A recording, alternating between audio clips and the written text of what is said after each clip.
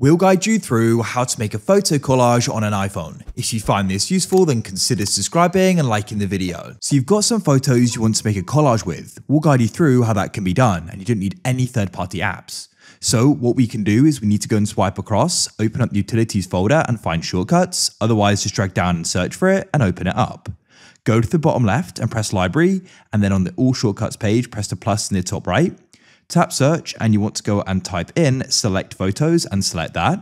Press the arrow to the right and switch on select multiple, then press search and you need to go and type in combine and select combine images.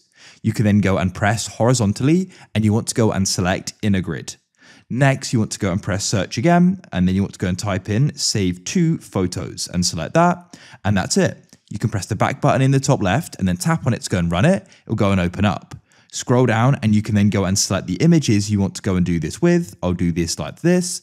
Press the tick in the top right, it'll run and it's now complete. If we come and return to our photos, there it is.